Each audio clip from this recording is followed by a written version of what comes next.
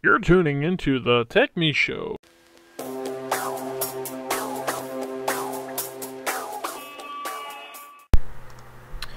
Welcome to the TechMe Show. You can find out now easily in Windows 8 through a command prompt with administrative privileges to see what files have been remotely launched on your Windows 8 machine. Sounds crazy? Well, let's check it out. Let's first go into the charms here, and then we want to go ahead and search.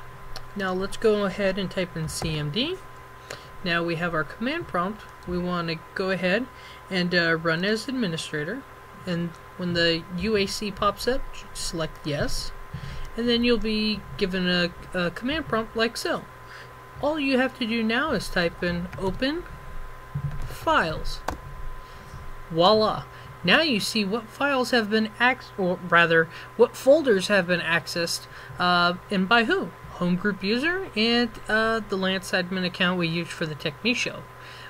As you see, that was very simple, painless, and anyone you have looking at your local shares, now you know where they're snooping around, when, well, you could go further in to find out when, but basically through this specific command, you can see the open file /path /executable, and again, like I said, access by and the ID and type, well, obviously Windows.